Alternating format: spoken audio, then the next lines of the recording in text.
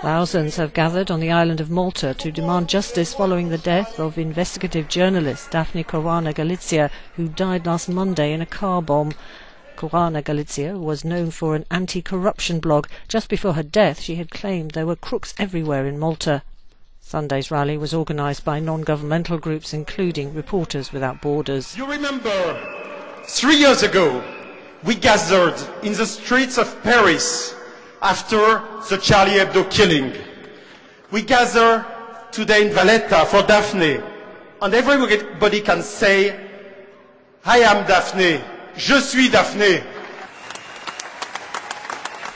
The rally brought together many of Malta's politicians, with some notable exceptions: the Prime Minister and the opposition leader, who were the chief targets of Caruana Galizia's reporting. Her family has refused to endorse the government's €1 million reward for information leading to the arrest of her killers. Instead, they've called for Prime Minister Joseph Muscat to resign.